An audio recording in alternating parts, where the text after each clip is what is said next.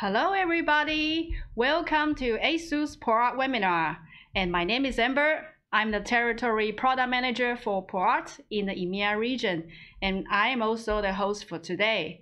It's really great to see so many of you from all walks of life joining us live today. So no matter you are ASUS business partner or colorist, photographer, graphic designer, really a big warm welcome to see all of you.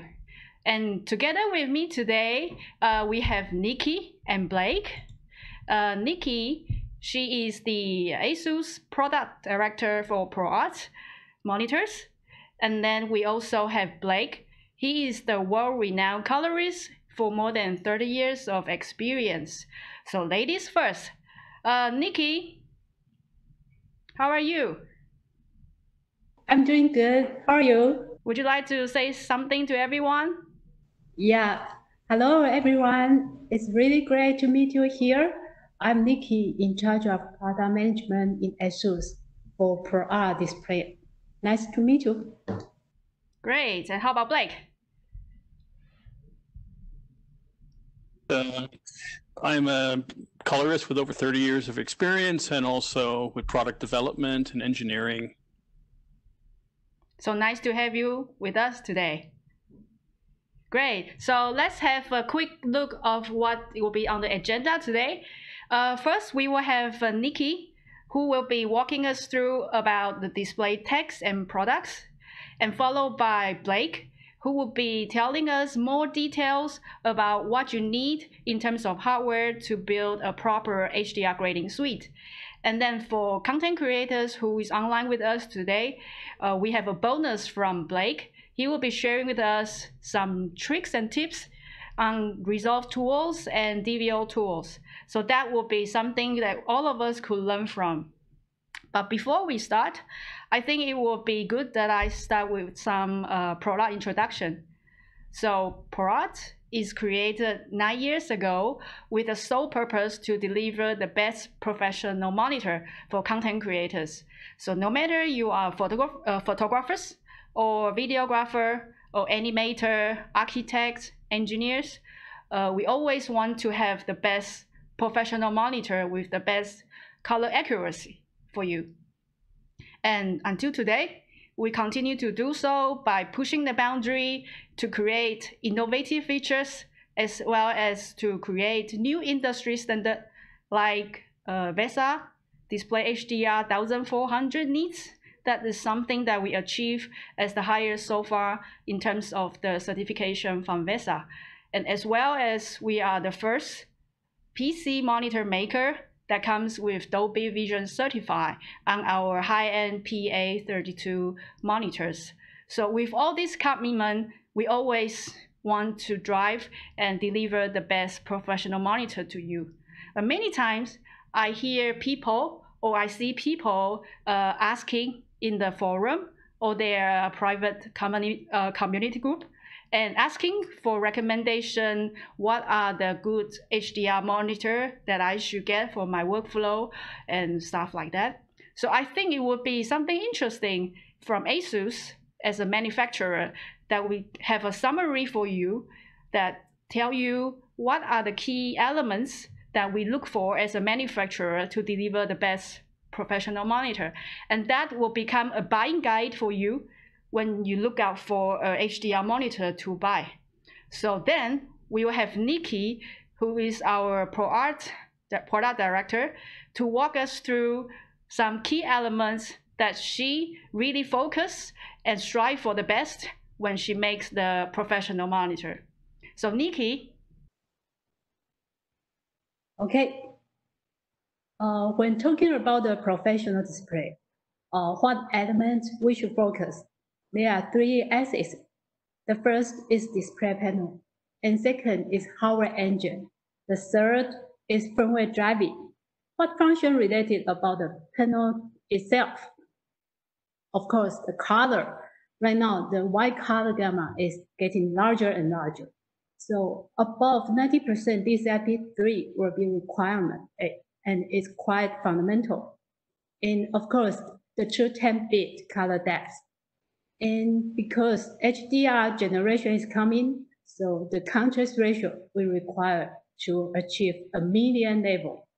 And for the brightness as well, the HDR, so above 1000 nits is our recommendation. For the resolution, it's up to your target user or your content editing workflow. So up to Full HD, that one is good enough for the PC or website design. And of course, for the 4K, 6K, or 8K, it's recommended for the video production. For the hardware engine, this one, the color engine is always very key in the display. The big size 1D, 3D lookup table for color accuracy, and for the true 10-bit data processing, these two can drive very accurate color. And for the format, right now the multiple HDR display is also the requirement. Connectivity, this one is related about your productivity. To enlarge your productivity, you have to support multiple input resource. The HDMI, DisplayPort, or even the SDI will be better. And if this display can support PIP, PVP, or even daisy chain, that will be good for your productivity. For the firmware driving, when you're having the good hardware, of course, you need to have very precisely firmware driving. For the backlight driving, of course, to achieve median level must be K-zone, more than 1000 zone dimming control. And when you have this dimming control, of course, you need to have very precise data analysis and the compensation. And preset mode, this one is not just only talk about the factory side when the manufacturer to ship the monitor. The calibration also need to guarantee after you use. So the rewritable lookup table will be requirement. And for the firmware upgrade, because we always upgrading our feature, so this ability is also quite important. After above elements we focus, right now we are going to talking about more detail in some feature. The first is ultra high contrast ratio. Here you can see there are two families. The first one is LCD and the second is OLED. In these two families, if you have the direct type local dimming for array backlight, this one can generate more than a median level contrast ratio. And here are two structures. The first one is single cell. It means all the black level, all the gray level is controlled by the LED directly. And there is another structure we call the steel cell. It means the dimming is controlled by the second panel. And for the OLED family, they are actually have two categories. The first one we call the white OLED. It means always have white pixel layer. Right now, the TV OLED is belong to this kind of structure. And because white pixel, so sometimes the color will be a little bit concerned. And for the pure RGB OLED, there are two categories as well. The first one is quantum dot. That one use the blue lighting organic LED OLED there. So this one can generate very pure RGB lighting, but because the pixel array is not pure stripe, so the color still have a little bit concern. And for the printing RGB OLED, this one is real pure RGB lighting and pure RGB stripe. So the color could be very accurate. In this different structure, you can see the first one is really good for driving very high brightness. It can achieve even above 4000 nits. And others can generate very true black, but the brightness will be limited. Right now it's around 2000 or even the 500 in OLED. And when you are driving the very high brightness in the single layer direct type LED, this one may not so efficient in the big view angle because the halo. But in ASUS, we got very good solution to reduce the halo. We call the of ASUS contrast optimization. This one we already attached in our new product PS32UCX-P. This one can reduce 80% halo effect and to gain even the 7 times contrast when you are looking the display in quite big view angle. So right now the halo will be not a big concern in this display. Okay, and next one, we are talking about the white color gamma. We know in this industry, it's not possible to achieve 100% Rec 2020 color specs, but the 95% is achievable. But 95% is come from the RGB laser lighting. This kind of lighting source is not good for human eye to watch the rating. So right now, this one only we can see the solution in the projector product. And for the others, good for the monitor solution, we have quantum dot. This one is use the blue LED to generate blue lighting, distribute the quantum dot, and generate very pure RGB peak spectrum. And KSF, this one is mean spatial phosphor LED, also can generate very good color. Both of them can achieve around 80 to 82% coverage in the Rec 2020. And for the quantum dot OLED and printing OLED, both of them can achieve 90%. So it's quite good. And in ProArt display, we have 3 different kinds of display to offer you a good white color gamma. And when we're talking about the HDR format, there are many different formats in this field. The fundamental HDR10 and the one with the dynamic data, metadata, the Dolby Vision one. And HDRG is common be used in the broadcasting. And HDR10 Plus also with dynamic metadata, but the content is very few. Also Technicolor HDR is not much as well. And in ProArt, we also offer you the multiple formats. So the HDR10, the Dolby Vision, the HLG, they are supported in ProArt display. And the HDR, because when you are doing the editing, you are not final yet. You need to review the HDR performance timely without the flag, without any packing with the metadata. And in ProArt, we can have this preview mode. So it's very efficient when you are doing the editing. Okay, then it's color calibration. This one, we have our own technology. We call this ASUS ProArt calibration. This one is a hardware solution. You can rewrite back your calibrate data into our monitor IC directly. So can secure your color accuracy even after several years.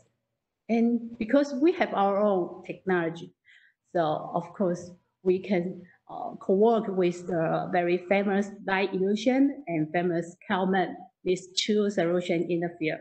So all of them in ProArt display we support. And of course, the HDR calibration is available as well. Here I would like to introduce our ProArt display calibration UI to let you have an overview. Here you can see the SDR and HDR format is selectable. And also the color gamma, you can select DCI-P3, the 2020, and brightness, and color temperature, and also PQ or HLG EOTF curve is also selectable. So it's quite a very complete solution for you.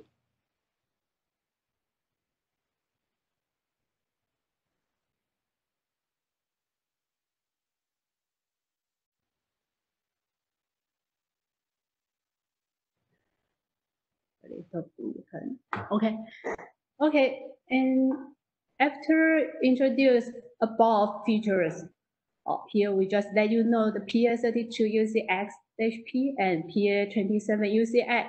Both of them already available in the market. They carry with all our advanced technology, including the quantum dot, including the ASUS contrast optimization to reduce halo, and the peak brightness can achieve more than 1000, and white color gamma achieve 99% vis-a-vis 3. Also, the common ready and light illusion are support. And we got VESA display HDR 1000 certified and Dolby Vision certified. Not just only flagship model we're working for, also we have very mainstream model one we call PA27AQ and PA24AQ. Both of them is very good solution for your 2D, 3D, or your photographic design because the color is still very accurate. They are certified from Kelman, so you don't worry about the color even in this kind of mainstream. And others, you can see the HDR support display. We have PA27, we have PA24, we have 32-inch, and even the 34-inch with the curve. And the fancy one is our portable OLED, the PQ22UC. That one uses the printing OLED. So the color is quite very accurate and it's good for your mobility. And our flagship, PA32UCX, PA27UCX. Finally, I'm very glad to announce our new model, PA32UCG. This one is world first at 1600 nits, available with 120 Hz variable refresh rate. Why variable refresh rate? Because this one can generate very smooth performance when you are rendering your motion editing.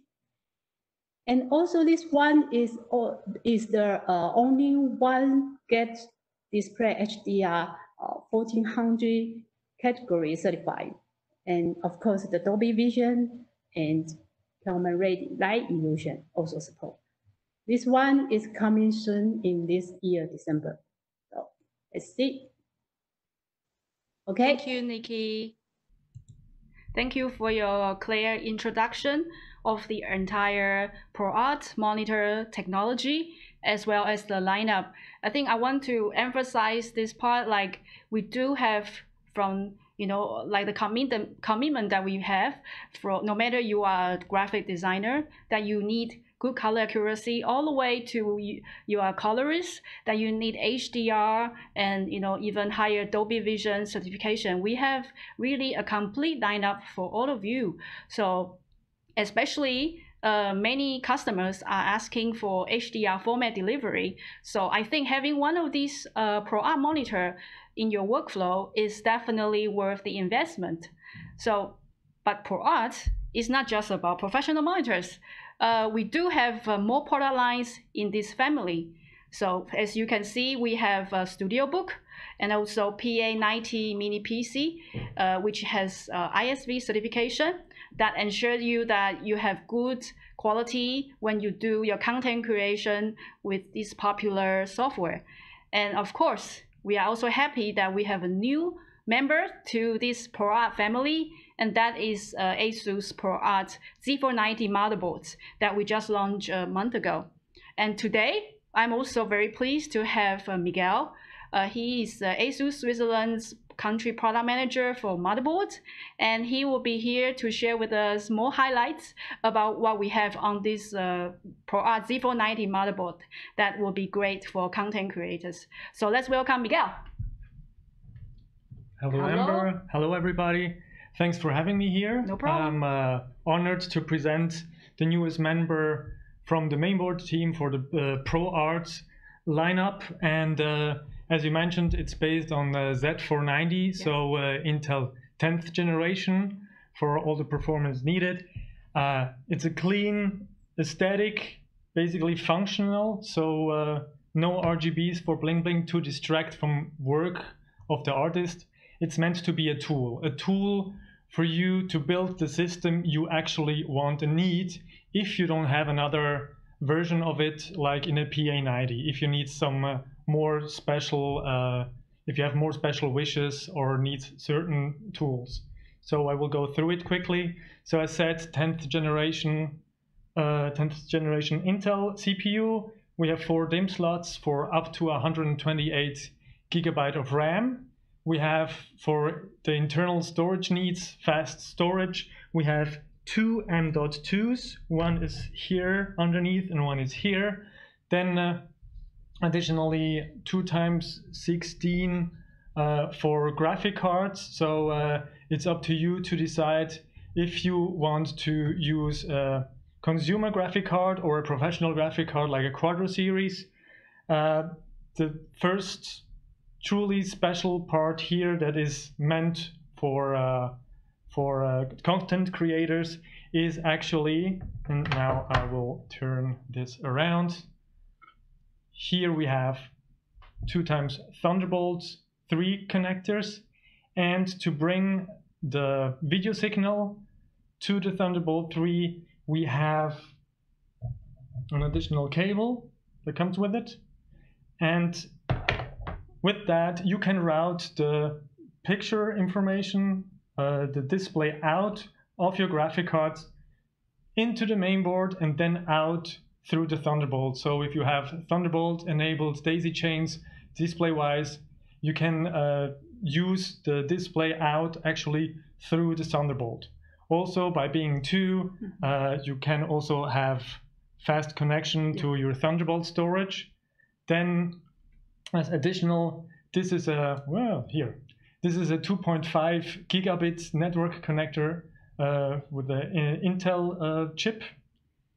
And that is not enough. If this is the second or another highlight of this mainboard, we give with it this 10 gigabit card. So basically you have 2 connections, 1 times 10 gigabit and 1 times 2.5 gigabit.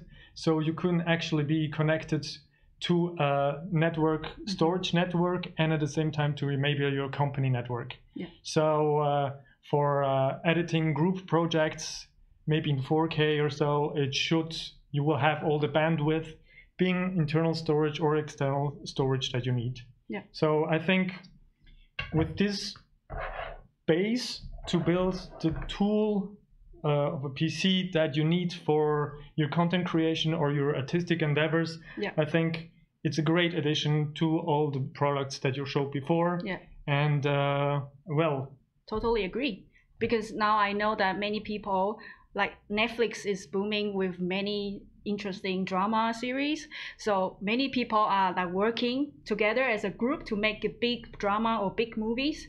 So definitely having this will assist them in the collaborative work together. Exactly. Yeah.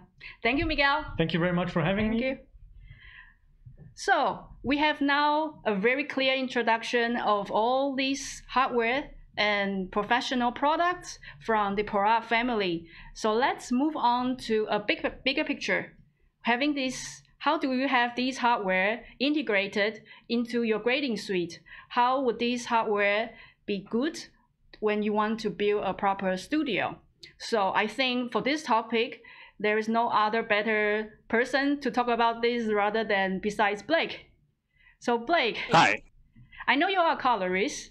Yes. And also, of course, you are also a product developer, a technical advisor for studios who want to set up their installation or system in the studios, right? Yes, that's correct. Yeah. So I believe you have a very rich experience of, like, you see how things evolve, your industry evolve, system evolve, or even how the display technology has evolved. So maybe you could share with us more.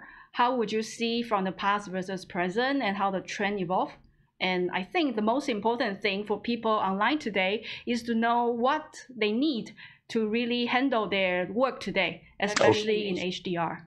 Okay, Okay, thanks a lot. Okay, so basically in my experience, I've seen the industry evolve from being very film-centric. We were doing everything off film, and then now we've migrated to basically everything, almost everything digital. And so with this also comes the situation with HDR.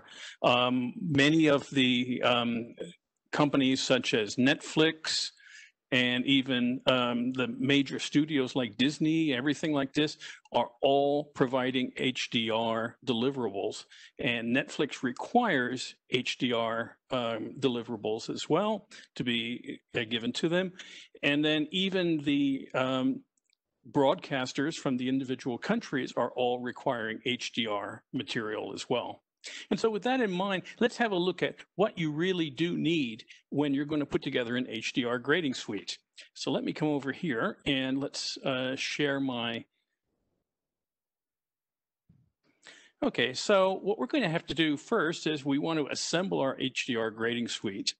And what you need is a video I/O device to get out of the computer and into your monitor. And so with that in mind, you need something, for example, a Blackmagic Decklink 4K Extreme if you're working with a PC, either Windows or Linux. And this is an ideal card for this. It even supports Dolby Vision as well.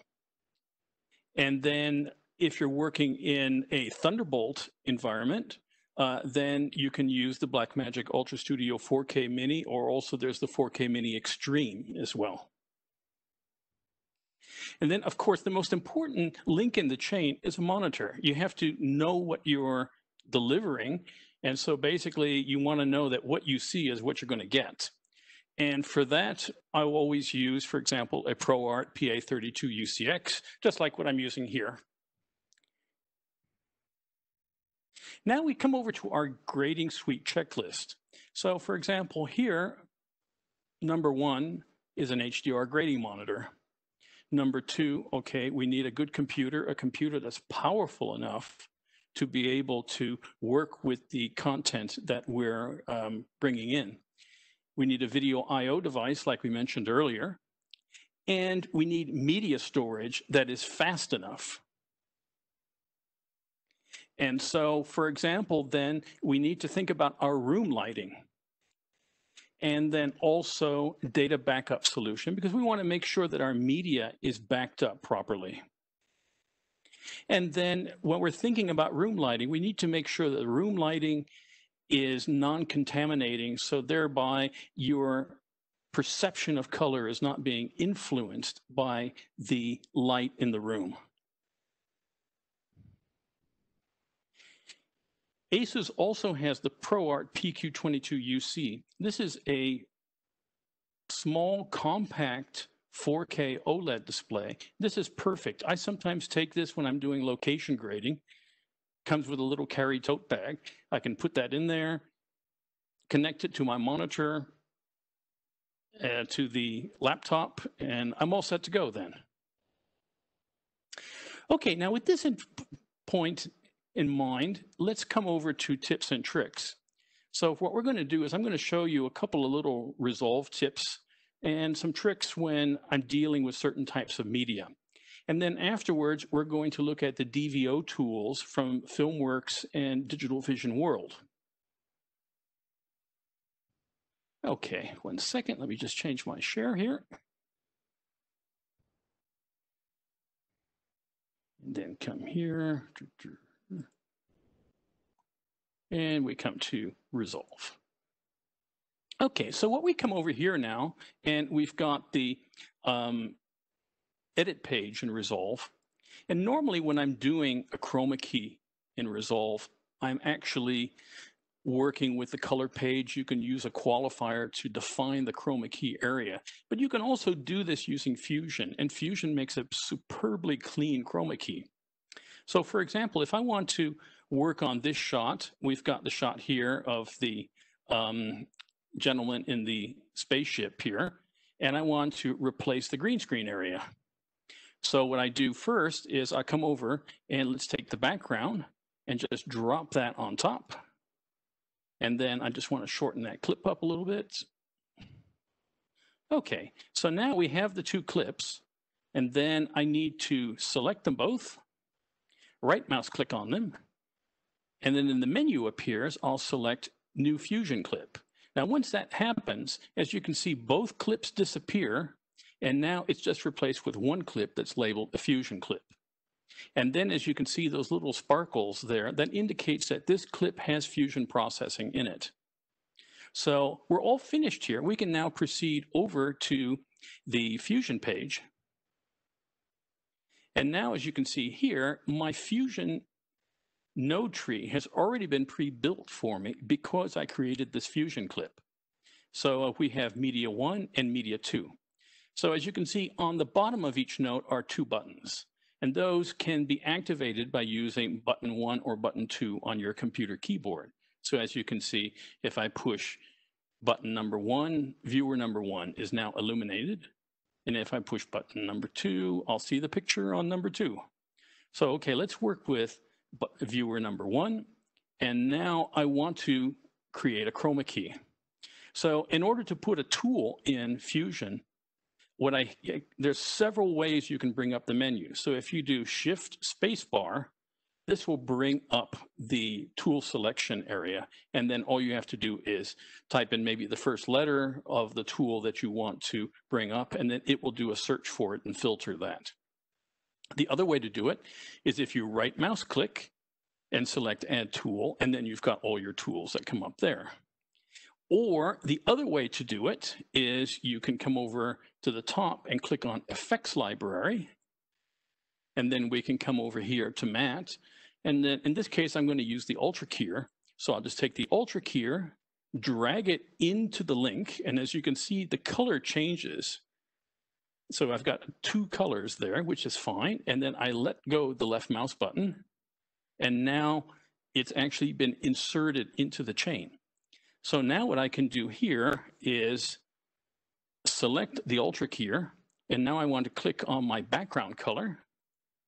And once I do this, this will allow me to sample the color for the green screen. So if I click on the eyedropper, come in here, select that by clicking on with the left mouse button, and then I click OK. Now, as you can see, the green screen has been identified. Now, there's a little bit of fallout there, so I can then come over here to my controls and then just tweak that a little bit like so. Okay, so then if I come over to the merge tool, this will show me the two being brought together. So if I come over here and put that in viewer number 1, as you can see here, it shows me just the planet, which means that my foreground and background are the wrong way around. So all I do is right mouse click on it, select swap inputs. And so then what happens here is I can see the planet now inside the green screen area. Now what I want to do next is I want to inject a color corrector here. So what I'm going to do is come back up to my menu, select color corrector by holding down the left mouse button and drag it into this part of the chain. And then now I can come over here and then color grade the planet in the window there. Now, if I want to make a color correction over the entire shot, then I can take another color corrector and drag it down here like so. And now this will be, as it's being done after the composite, now this will grade everything. So if I come over here, select that, and now I can change this, for example. So this will make an overall change to the entire shot. Okay, so there we have it. If we come over to the color page now, as you can see, I have my entire color correction has been done and rendered, and it shows me this is a Fusion clip and it's got Fusion processing. If you look here, as you can see, the number does not have any indication that a color grading has been applied because it's actually been done earlier. If I were to change something here in the Resolve primaries, as you can see now, because I've made a primary color correction inside the color page of Resolve, then you have a little rainbow effect around the number indicating that that has been done. Okay, so now that we're in the color page, we want to look at something like the OpenFX plugins. So the OpenFX plugins are a great way of touching up your picture, taking out items that you don't want, stabilizing. There's so many things that you can do there. So what I'm going to do here is let's come up to a little bit earlier here. Come past sharpen, now refine. Okay, so I have these refine tools, which we can shrink our alpha matte, shrink and grow, or we have a beauty filter, or I want to use face refinement. So in order to use face refinement, all I do is do Command S to make a new node, take the face refinement tool, drop it in like there. And then the next thing I need to do is analyze the shot. So as you can see, the face refinement tool is geared that it actually looks at the contours of a human face. So as you can see, there's a grid that's being put over the face. And as you can see here, there is a small little box around it. And that indicates that's the face that was found. If you had more than one face in the picture, you'll have about 3 or 4 different squares. And then you select the one that you actually want to work on. And it's quite an intelligent track because as you can see there, the guy actually walked in front of the picture and he didn't really care. So if I come back to here and then turn off the overlay, and then I can come here and now I've got eye retouching, and so I can come over here and brighten up her eyes, for example. And then I've got eye light, okay, and then we can do eye bag removal, and then we can do some sharpening in there, and then we can come over and do forehead retouching, do smoothness here.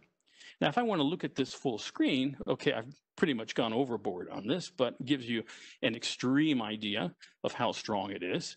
And then if I come over here and bypass it, it shows you how much that I can actually do. And then it automatically takes this through the entire shot. Yeah.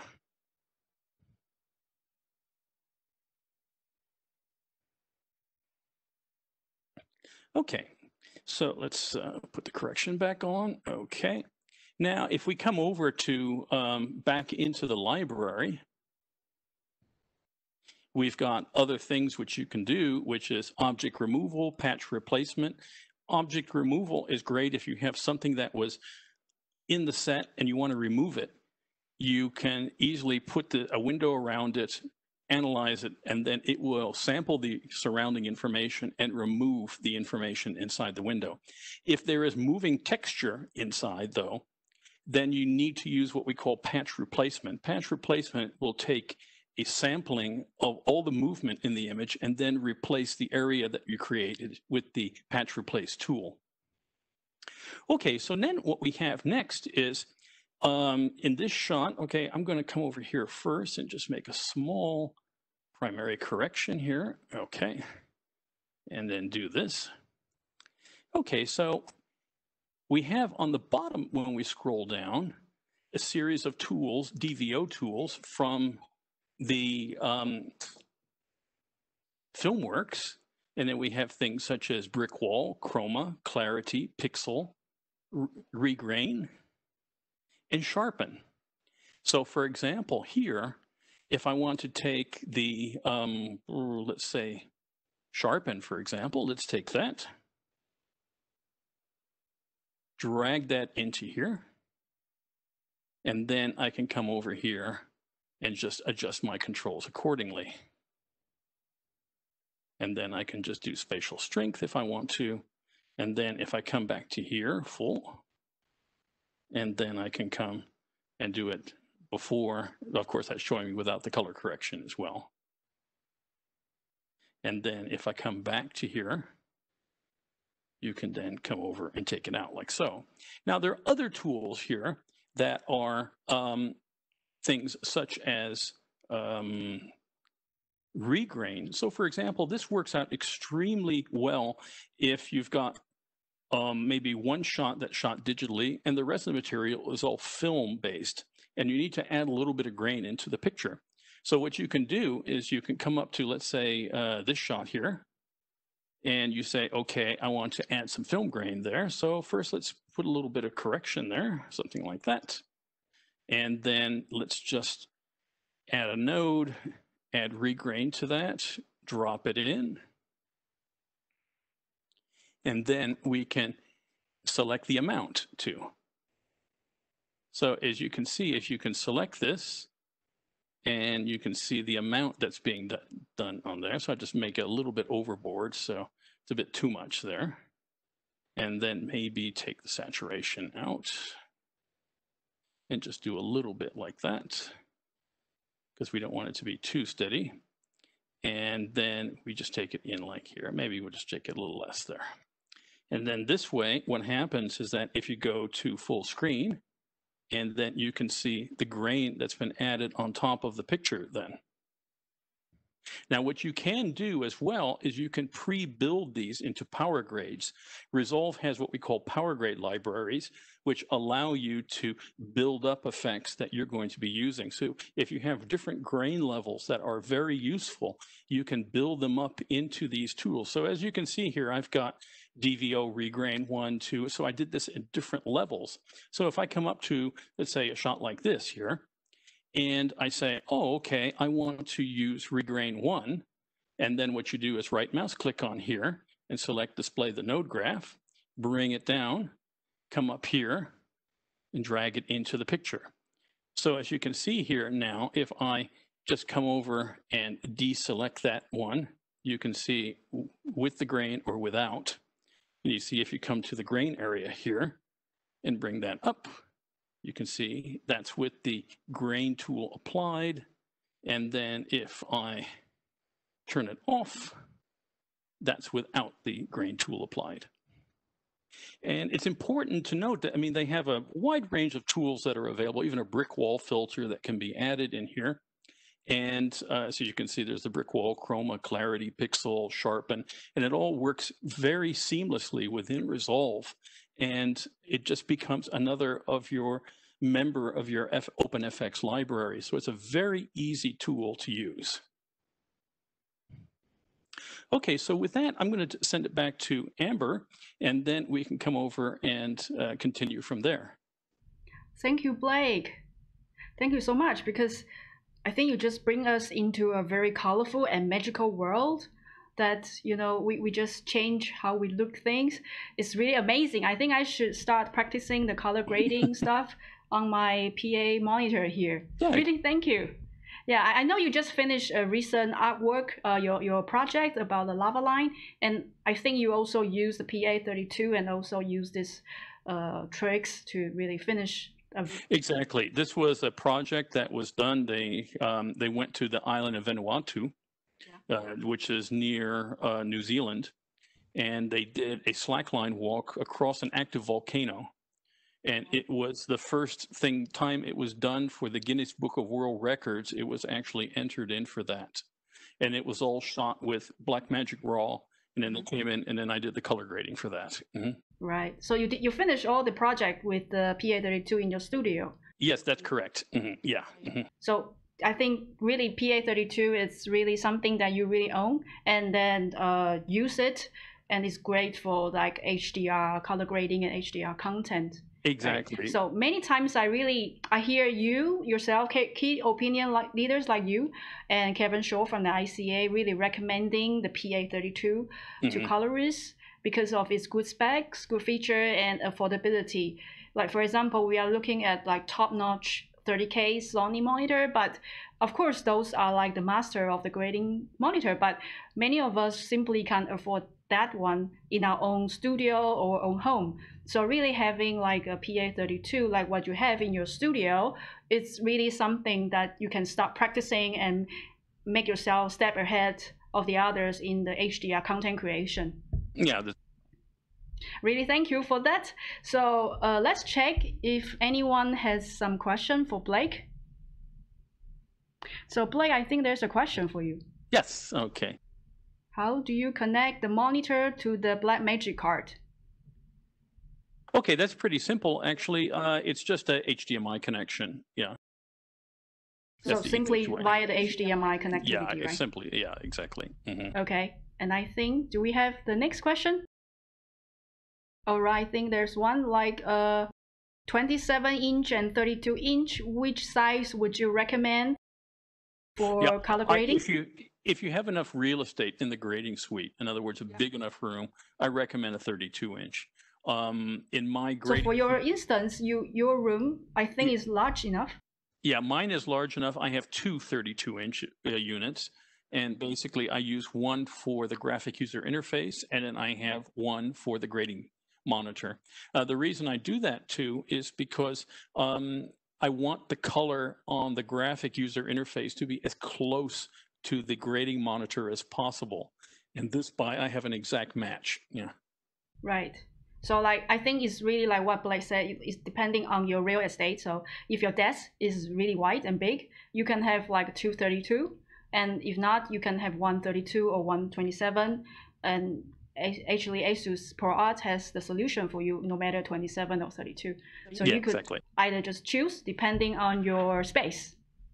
Right. Precisely. Yeah. And do we have more questions for Blake? Let's see. I only have a quadrant card. Is it possible to use a display port to color? You can use the display port to color. Yeah, it's no problem for color grading. I've used it. It was no problem. It works fine. Yeah. Okay. And a matter of fact, I actually have at home on my grading suite at home. I have a couple of quadro cards, and that's fine. Yeah. Right. And you also have a PA90, right? Yes. Mm-hmm. That yeah. you work. Yeah. Mm-hmm. The PA90 is a great computer because it's very powerful. It's got a fantastic graphics card inside, and even the one with the Quadro 2000, I found performed extremely well. And we used it with a Blackmagic film scanner, and performance was fantastic. And if you know the Blackmagic film scanner, it's actually being controlled by Resolve as well.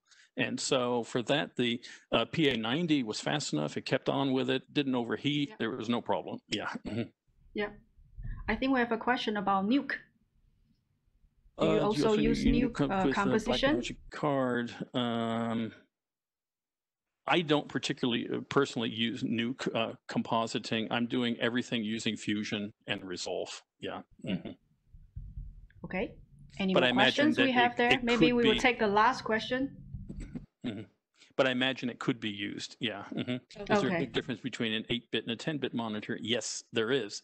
Yeah, definitely you want to go with a 10-bit. Yeah. Because when you get it with 8-bit displays, then you're going to get staircasing and things like that on it. Yeah. So that's why we always make a 10-bit on our high-end PA. So you are rest assured of that. That's why I always tell people, when you are connecting to a grading monitor, don't use the computer out, but actually have a video I/O device to connect to the monitor, because the some grading software, when you take the just the computer output from the software and you use that to drive a grading monitor, it's only sending an 8-bit display out. Yeah. And so the 8-bit signal is going to get staircasing in it. Yeah. Yeah, so look out for 10-bit, true 10-bit. Exactly. 10-bit all the way through. Yeah. That's good. And I think with that, we have come to the end of the webinar today. Really thank you for joining us and staying all the way with us till now. And I believe if you have further product questions, please just feel free to drop me, Amber Lin, email. You can see the email address here. And if you have more questions about color grading or setting up your suite for Blake, feel free to also drop Blake an email and or subscribe to his YouTube channel, that you can learn more skills from him and become a master of color grading. And before we end, just a gentle reminder that there will be a survey popped out when we finish the webinar, and please don't be too quick to close them. Please help us to fill it up and let us know what you think, so we can always improve our next content and webinar. So till next time, this is Amber. Take care and bye-bye.